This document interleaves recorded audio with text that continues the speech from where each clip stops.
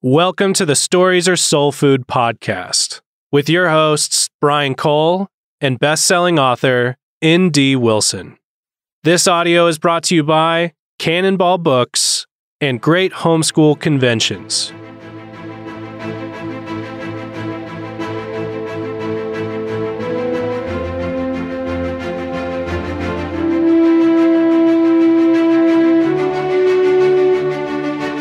Welcome to Stories Are Soul Food. We're recording this one late at night. This is way past Brian Cole's bedtime, but it's right around my mid-morning.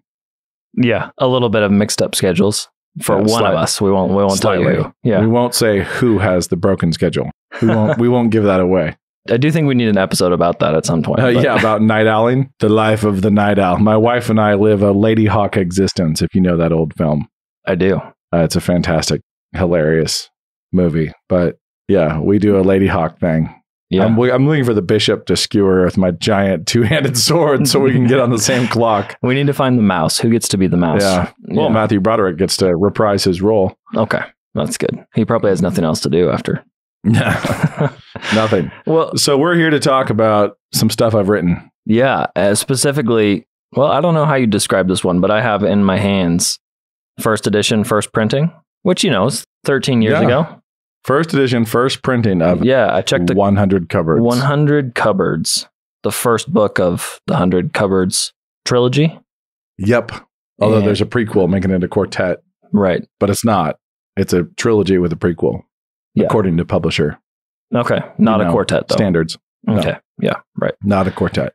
Yeah. 2007. And I mean, it's gone everywhere since then, hasn't it? Yeah. The Cupboards trilogy and my own self and my writing career have been around the block a couple times since that Boxing Day of 2007 when that book released. That's fun. December 26th, 2007. Yeah, that's great. What stuff. a release day, by the way. The day after Christmas. Yeah. What a release day. So you cannot buy it for presents until next year. No. You can buy it as a return when you've returned the presents you didn't want. I was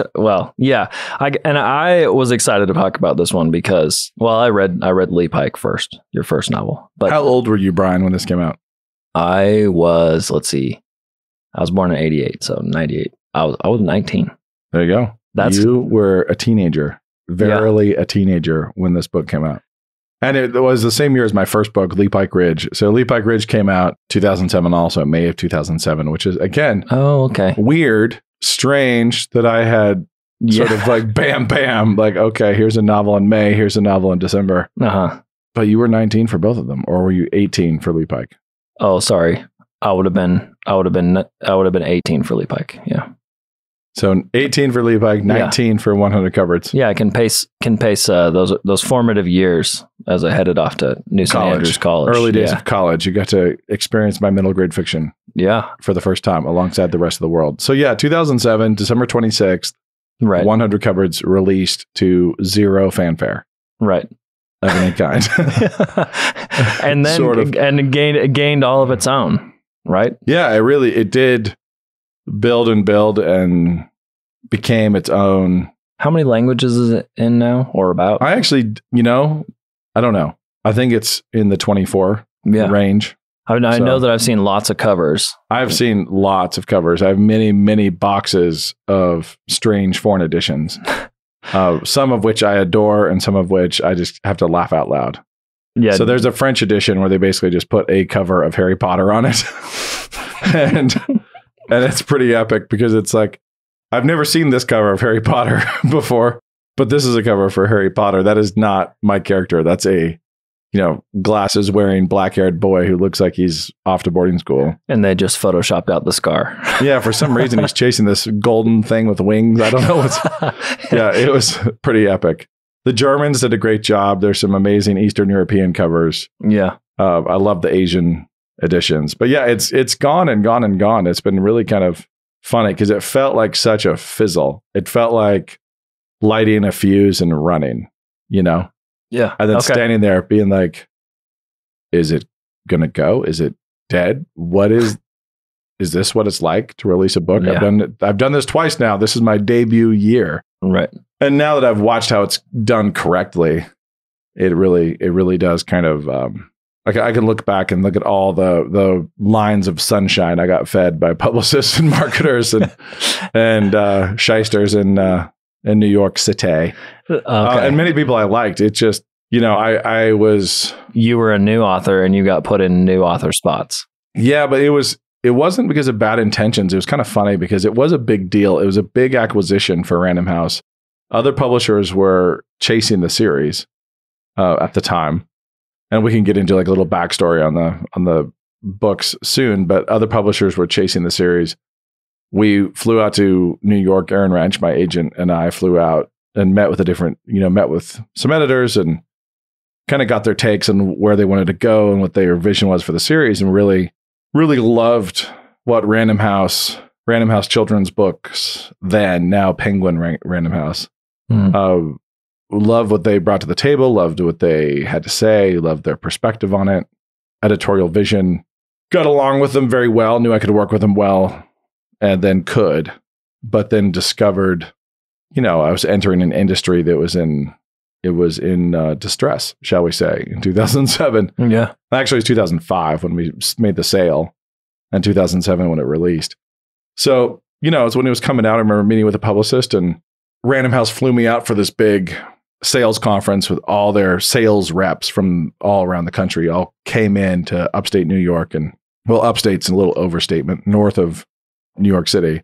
And so I was there, and I think, Dan Brown and some other big names. And it was like, okay, we're getting off to the races here. This is for real. And I spoke to like their 400 sales reps or however many, I don't know, hundreds. Yeah.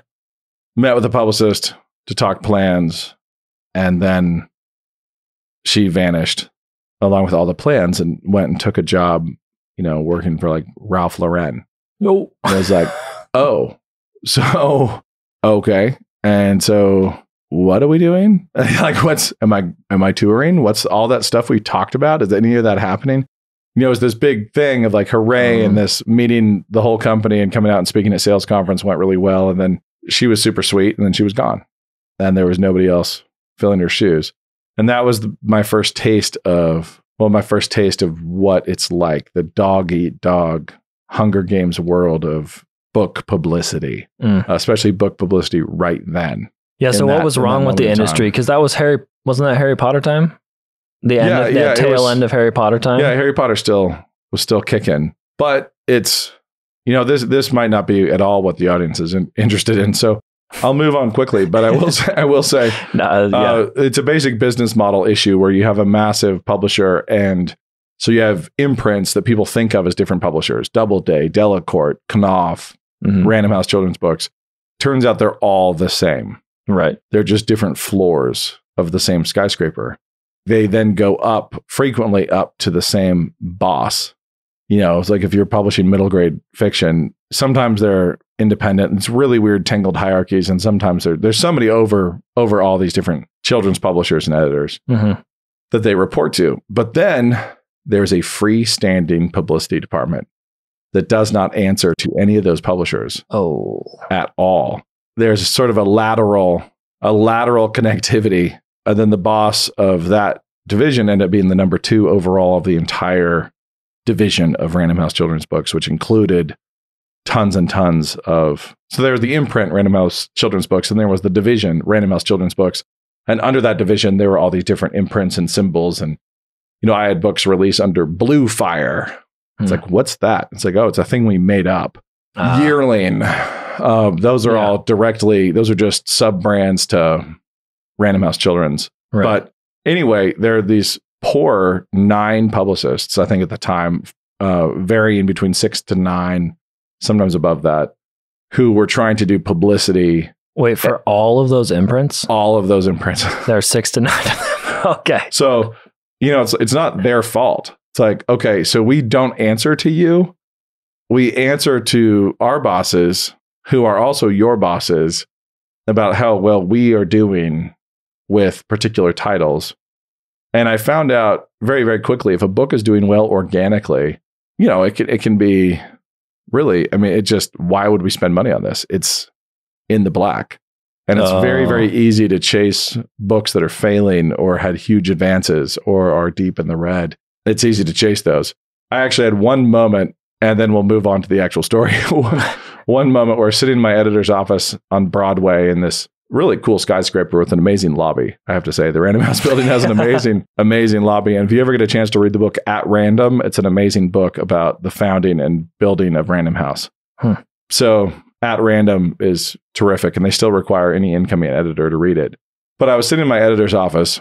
I think it was the 17th floor, but don't quote me, 17-2. And suddenly the head of publicity came raging in to his office, like furious, raging, threw the door open.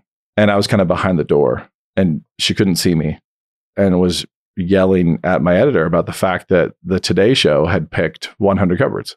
Oh, your book. And she was not happy, Bob, as they say in Incredibles.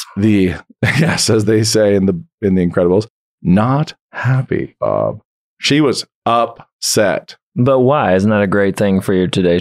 But that's a great thing for me as the author of that book. If you are the head of publicity for that many publishers, and you have a close relationship with the producer of that show, and you wine and dine the producer of that show, and you might, best case, get 3 to 4 titles per year on that show. Oh. And then they up and pick one themselves without you. Okay, so the people you'd promised all of a sudden, the publicity, the one she'd promised is no longer getting on the show. Yeah. So I'd had conversations with a great publicist there.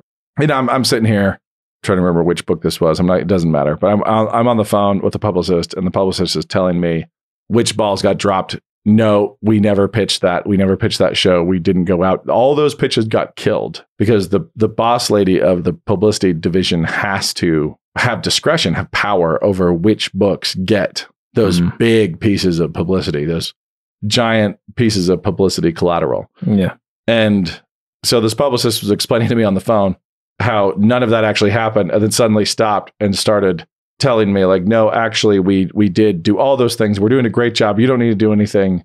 We're on it. Don't worry. And I get it. My phone dings, and I'm getting a text from my post at the same time that says, call me at home and I'll tell you what's actually happening. Oh, no way. And so then I call the publicist at home and so I got this weird whiplash, and I'm told in that private phone call on the private line that the truth had been being spoken to me, and the boss had walked by. And all of a sudden we needed the company line. Yep. So anyway, 100 covers for me is part of, I can look back on that, and it's weird because I relate to that book differently than any other book because I was still fresh-faced and naive. I was so naive about the industry. And then suddenly my publicist quits and the plans go away. And then I get the news from the publisher who's like, hey, we've moved it to December 26th. What?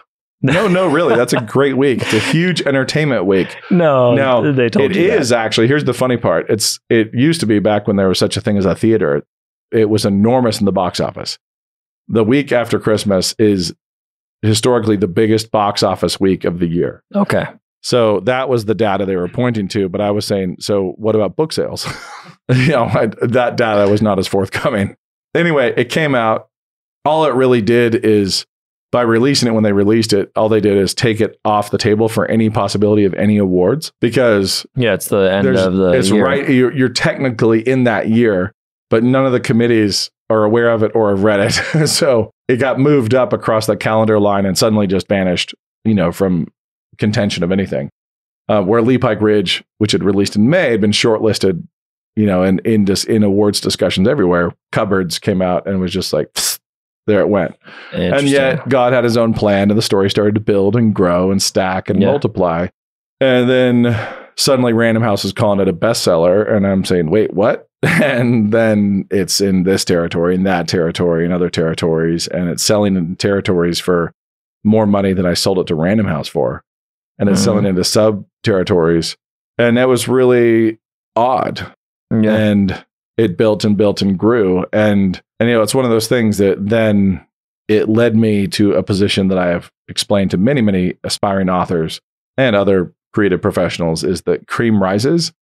There's realizing there's so much I can't control, right? There's so many things I can't control. I can't control whether my publicist quits. I can't control anything. I can't control whether there's an earthquake in Haiti when my book is releasing.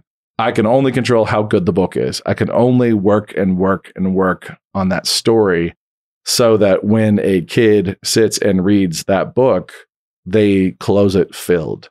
Yeah. If they close it affected, filled, inspired, that's what I can work on. That's what I can focus on. And I think that's what Cupboards and here's where we in the end did. We moved from the inside baseball. Yeah, and we're no more talking about the publishing industry. Right, but moving in there, you mentioned the term middle grade a bunch of times. Can you explain? I've heard some people who thought middle grade meant just B quality, but it has nothing to do middle grade. Nothing to do with it's a B- book. Yeah. We have this sub-market we call B-. Yeah. Middle grade is middle grade. I mean, the middle grades, literally the middle grades, books that target the middle grades. Yeah. Usually 8 to 12. Yeah. So Harry Potter is technically middle grade. Consumers tend to say young adult and middle grade interchangeably, and that's not the case in the industry. So plenty of people who've been involved, homeschoolers even, who've been involved in finding curriculum or, wading through stacks and stacks of books or listings for their child readers will probably have been burned before by the acquisition of a young adult novel. Yeah. Young adult is where we introduce all the edge. Right. Changes from from friendship to relationship. Yeah. So, just like they're always fighting over movie ratings of what can go in a PG film, what can go in a PG-13 film, and that's ebbed and flowed. And currently, PG-13 can include butts and a couple F-bombs. We can have nudity and F-bombs in PG-13, but not smoking. Stuff like that. There's things like that. So but middle grades like that where it's PG. Yeah. And it can be PG-13 for suspense, for action, but it cannot be PG-13 for adult themes. When you get into young adult, you suddenly have adult themes. A friend of mine, Jeannie Birdsall, who wrote the Penderwicks series and won the National Book Award for that, which is fantastic, said middle grade is the best because you have all the intelligence and none of the hormones. Mm. As soon as you move into young adult, it's all about relationships, love triangles. A lot of the marketing is over which boy do you love more. And so you have, team this boy or team that boy or, and you kind of drive the crushes and the romances. Middle grade, it's still innocent. Relationally, it's still Stranger Things more than it is Twilight. Young adult splits the difference. So Stranger Things had plenty of language and themes and stuff, but those kids and the way those kids functioned is more middle grade than YA. The intensity of the duress would push that up. Right. So anyway, it's middle grade books are things like Charlotte's Web and which glorious book. Yeah. And Beverly Cleary. Yeah. The early Harry Potters. And so it can skew to young middle grade 8. The kind of book an 8-year-old would read is very different than the kind of book a 12-year-old could read. Right. So I've always played to the top end of middle grade. So where athleticism, action, that's all possible and it's believable. The suspension of disbelief can encompass that. Yeah. That we can believe these kids can do these things physically and you don't have to worry about, whether or not we're going to grapple with so-and-so's budding sexuality, which is sort of is what's happening over and demanded. It's demanded. Yeah, you read all the books that are coming out in the middle grade imprints now, and it's kind of a joke that you'd be saying, "Wait, we're talking 8 to 12-year-old, and this is what you're talking about." Mm-hmm. It's all abuse and all romance. Yep, and they're trying, and that's part of the push, like the ratings push. We're trying to push those themes down younger and younger and younger. Yeah. So it offends people when you say, "No, we can't do that for middle grade kids." And they say, their response is, are you saying that's not healthy? If it is a healthy and wholesome thing, it's a healthy and wholesome thing for any age. It's not a theme to be introduced later when they're older. It's a theme to be introduced right this second. And so there's a constant pressure in the industry to introduce gross stuff earlier and earlier. But we still haven't really gotten to the cupboard story. Right. Should we do that? Should we? This is so fascinating. At some point, I should shamelessly plug these books. I'm happy to talk inside baseball about publishing.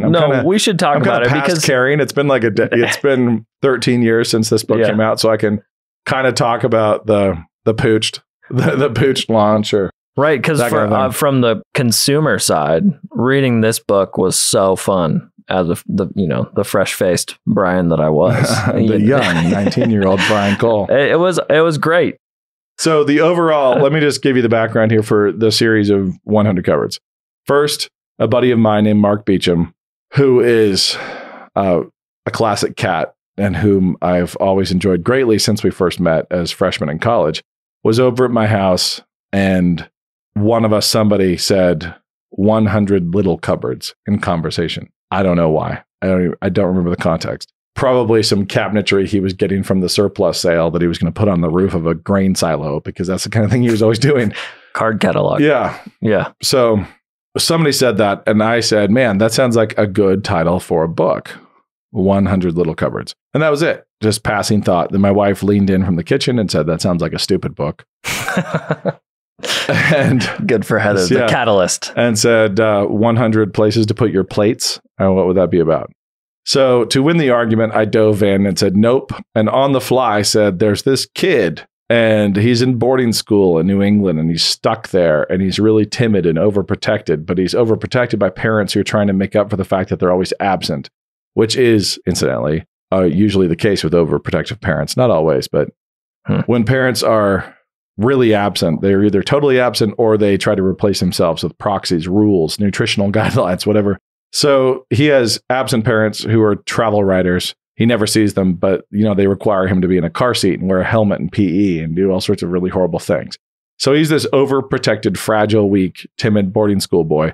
And I'm still pitching this story and saying, and then his parents are abducted and they disappear and nobody knows where they are. And so he gets shipped off to Kansas to live with his aunt and uncle in this old farmhouse in the middle of nowhere until his parents are found, and he gets stuck in the attic. And one night there's a banging on the inside of the attic wall and plaster falls off and wakes him up, and he starts chipping off the plaster and he discovers 99 little doors, cupboards, right? None of which match, all different sizes, a post office box with light coming through it and all this weird stuff. So my wife taps out. She's like, okay, fine. It'll be a fun story. It'll be fun. And I thought, great, done. I won the argument. And then the next morning I woke up and she was staring at me while I woke up. I was like, had one of those moments where somebody's staring at you as you wake, and asked her what was going on. And she said, what happens next? And I said, I have no idea what you're talking about. And she said, in the story, what happens next? I was like, what story? And she said, in the cupboard story, what happens next? He was just there. Nice. And called the bluff. Yeah. And I said, I don't know. I just made that up to win an argument. I don't know. And she said, well, you have to write it. And so that day I started. So that was like, she was insistent. And so that night, I started typing the first words. And Henry York came to life. Yep. And that was the beginning of the trilogy. And I tried to write the whole thing as one big giant single volume, and it ended up being enormous and bloated and a hot mess. And then Random House, they were the ones who said they really wanted it in a trilogy. And others were interested in different splits, quartets, duets, solo volumes, which would have been difficult, that kind of thing. So we went with Random House, broke it into 3, and we're off to the races. The thing about it, once I actually was sitting down, I knew I was going to write it. I couldn't just write it because it was a fun idea or because my wife wanted me to. It needed to have a purpose. I needed to have a North Star. I needed to have a beating heart, really. What made 100 cupboards 100 cupboards. And one of the things I realized about my own life is that I had an amazing childhood, and I could go from your dad's classroom, finish school, and head over to my buddy's house, which was a farmhouse, a tall, creaky farmhouse on the edge of town with a huge, big red barn beside it, which is the big red barn in 100 cupboards.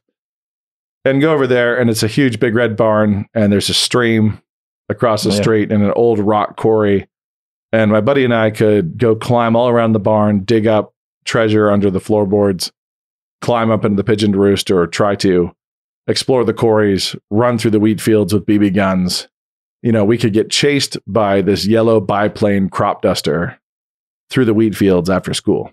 Yeah. And plink away at it with Red Ryder guns. Yeah. And have him, barnstorm us, circle around us and just chase us like a Hitchcock.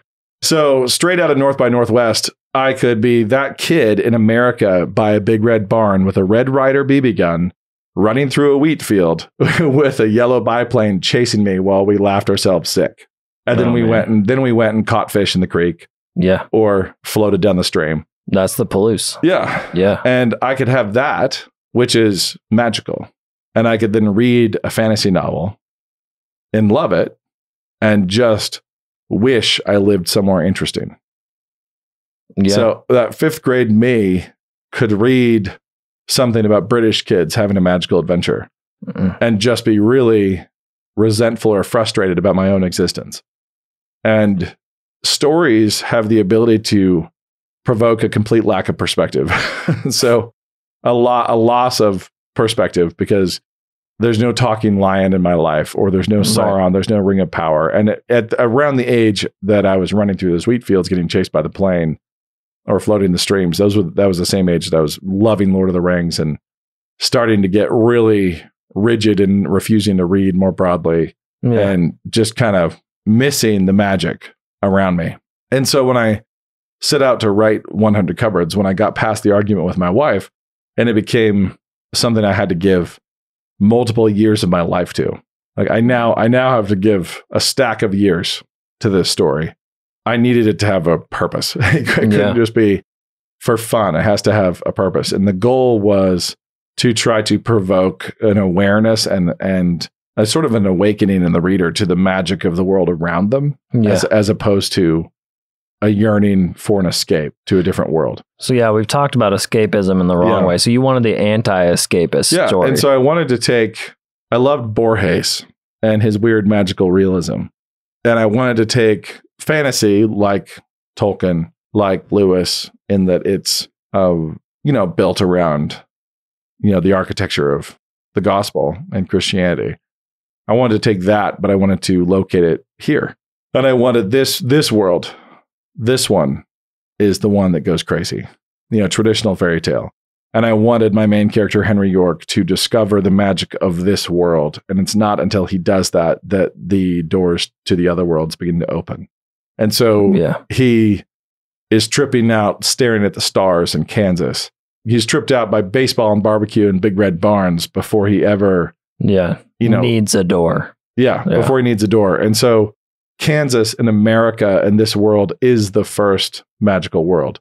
It's the first Narnia that this kid steps into. So I wanted away from the boarding house. Yeah, away from oppression and rules and car seats for 7-year-olds. Institutional, like really heavily institutionalized education. And, I wanted him to be, that kid from another world who steps into this one as Narnia. And there's moments that Lewis really alludes to that brilliantly. I think Prince Caspian marvels to the Pevensies about how he's always wanted to see a ball world. One of the round ones because he lives on a flat one. And he's like, we'd sail right off the edge. I've always wanted to see a round one, and they're like, it's not that fun when you're there. And I think there's deep wisdom there because it's not that fun when you're there. If no one had ever heard of a butterfly and you found butterflies, it would melt your brain. If no one ever heard of a butterfly and somebody put it in a fantasy novel. Right. The whole process of eating until you freeze yourself and turn into a mass of liquids. It's right. This is, they're the kind of creatures that could exist only in Lothlorien, These weird worms, even the worms turn into these brightly colored, delicate flying objects. And they're everywhere here. And we call them cabbage whites and we don't care that much about them. we just don't care. So we have whatever we have, we're used to. And we forget how magical it is and how potent it is. And so with Cupboards, the goal was twofold. One was to just insist that magic is here, that the adventures are here. They're in this world. This is the place where you have to wake up. So you have to open your eyes. You have to open your senses. Yeah. It's not a question of, oh man, I wish something exciting would happen to me. It's a question of how alert and aware and active are you in your own narrative. So you're, if we're going scriptural motif here, you really like the idea of Adam waking up for the first time in the garden and then needing to name everything. The idea that Adam wouldn't be excited by every little thing is kind of ridiculous. Right. Yeah. And because he's finite, he would still shut down and not be excited by every little thing, which is kind of funny. Yeah. It was just like we get jaded. So If you were given the best wine or the best bourbon every single day of your life, right, it would not be very long before it was like, you could be like, French people would pay $30,000 for this. I'm like, well, I'm not French. Nor do I have $30,000 for this. So it's weird how quickly we can acclimate to wonder and just forget it, to become numb. So anyway, Cupboards was about magic here in this world, as opposed to escapism, and about waking up here, about being a character here, and then seeing what doors open to you when you are doing that, when you are functionally stewarding the adventure in front of you, where you are in your backyard, in your attic. Then what opens to you, and then on top of that was just part of the way Americans have fallen for fantasy in the past is the sleight of hand of it being British. So it's always British. And a lot of the great stuff is, but it enables us to feel like we're reading something set in a magical world already when we start. Trains, boarding schools, tea time. Yeah. So it's, and even the dialogue, the language, the dialect of the characters and so on. We all know that British accents intimidate American audiences, which is why everyone has to have one in any position. And villains refer to yourself as one. One thinks. One thinks, does one not? So anyway, I wanted to do Magic in America because Potter was big and Narnia before that. And every one of my favorite book series growing up, and even now, every one of my favorite ones was British. They all were British. And so I didn't want to be insecure or apologetic for the fact that I'm American. I didn't want to pretend. I didn't want to put on a smoking jacket and hold a pipe. Oh, yeah. And try to be Lewis. I can't be Lewis. I grew up in the wheat fields of Idaho. I grew up running with a Red Ryder BB gun, floating down streams and trying to catch fish and playing with a crop duster. And there's a magic to that. Like, that is a magical foreign world for many, many, many people. Right. Which gives me the same advantage that the Brits had. So I wanted to have magic, global fantasy, start in a rural backyard. With the smell of tar weed. Yeah. Yeah. In a rural backyard where they play baseball and have barbecues, and that's a big red barn. Yeah. And the characters discover the magic of that place, and then the fantasy takes them off, to every corner of this globe and its history and other worlds. So anyway, that was like the agenda. As I sat down to write and to map the whole plan, it was, okay, I'm going to write something that is anti-escapism, that is escapist, but anti-escapist. How do I write fantasy that motivates child readers to stare at their backyard? And be excited. To get on their belly and watch a roly-poly and just watch. How do I get them to start feeling their walls and measuring their rooms? How do I get them to really explore their space, both in the microcosm and the macro? And then also, how do I convince people and prove that magic is in the very fabric of reality that God's woven into all of this? It's not just British. Yeah. And I actually, on an early book tour, when I did actually go on a book tour, I was in a huge auditorium in Salt Lake City, I think it was, talking to the students from 9 schools all at once. And I asked them, if you want to have a magical adventure, where do you have to live? And they shouted collectively, England.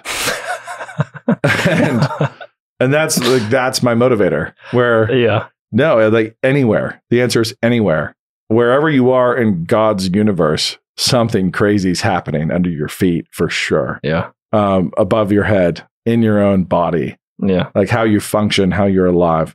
And I have a big, long spiel about it that's really notes from the Tilt-A-Whirl. It gets into the nonfiction. Yeah. But the worldview that I outline in my nonfiction is the worldview that I, lay as bedrock underneath all the middle grade fiction that I've written. Well, it's your whole theme for soul food. That's how you got to train your imagination, or you are so weak. The goal is to train your imagination and open your eyes so that you can be fully engaged in the real world, not resent it. Because you're not trying to go to Narnia. No.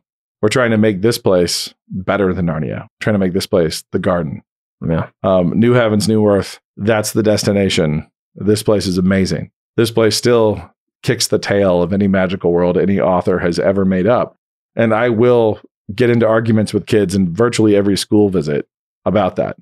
Yeah. Because one of the super easy questions for the visiting authors always, they are required for some lit class to come up with questions.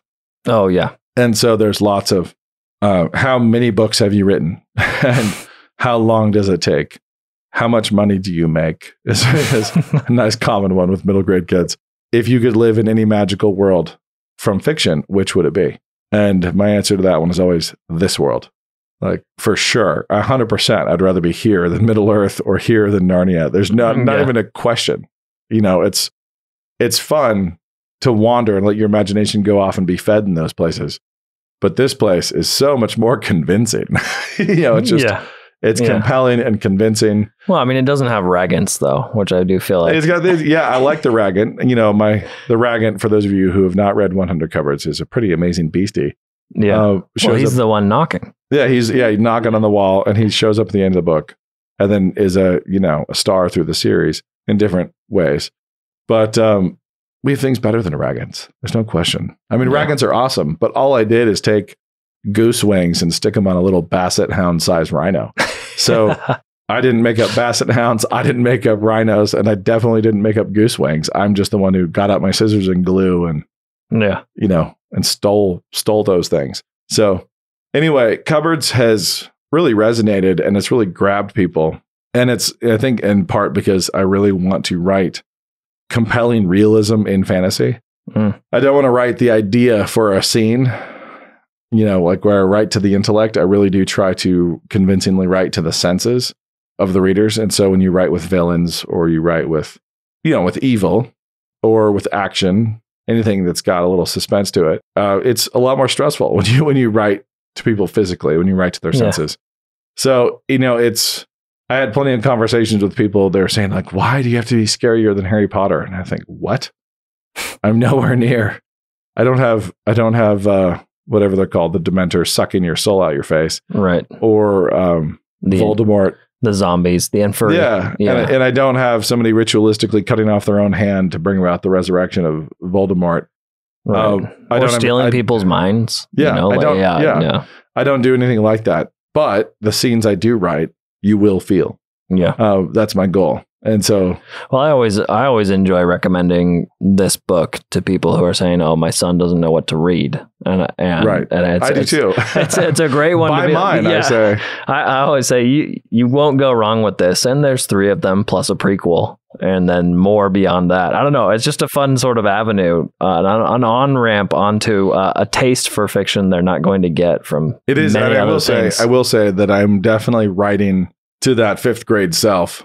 To myself, the kid who was tired of reading, and the kid who had to be sat on the couch and have his mom read him a scary chapter from King Solomon's Mines to get gripped, to be grabbed by the 5 senses and pulled by the imagination into a wild scene, which took me into a whole life of reading and writing, that moment. So I'm definitely crafting stories aimed at that kid, kid who could think that he lived in a boring world when he most certainly did not.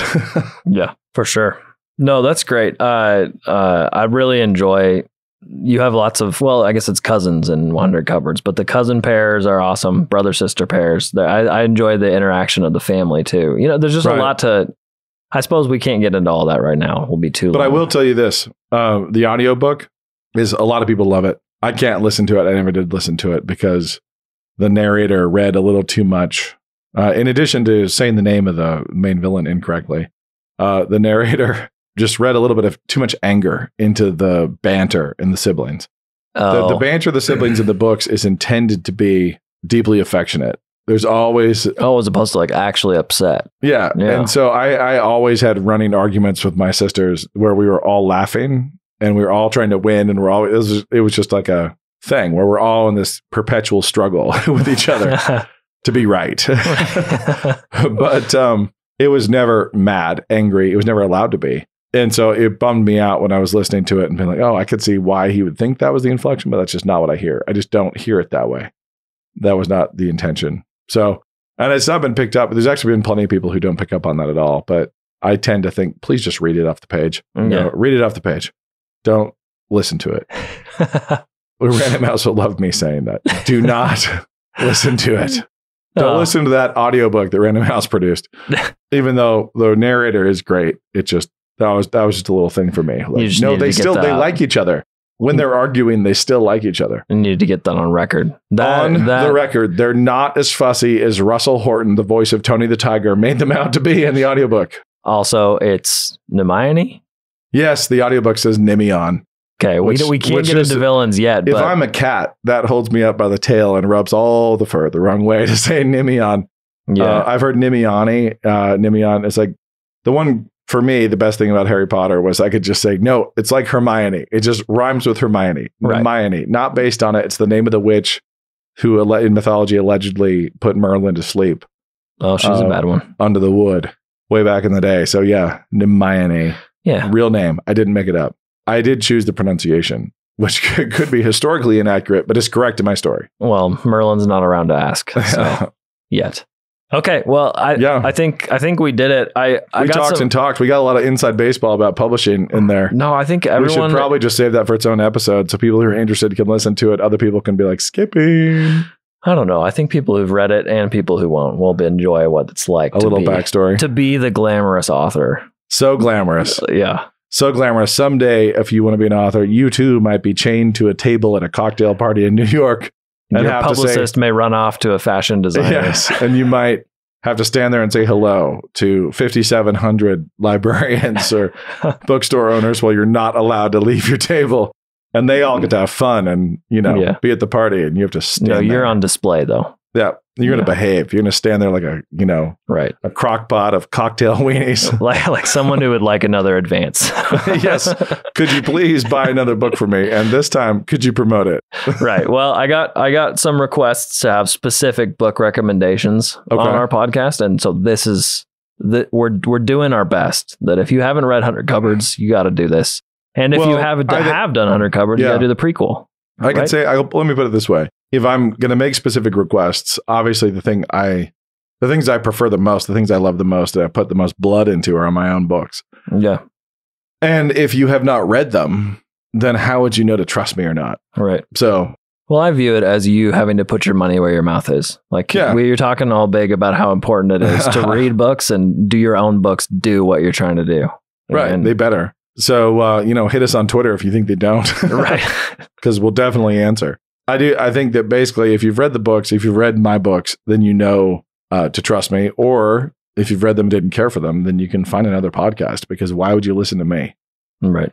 If you don't like what I've done, it's like, why would you trust my sensibilities?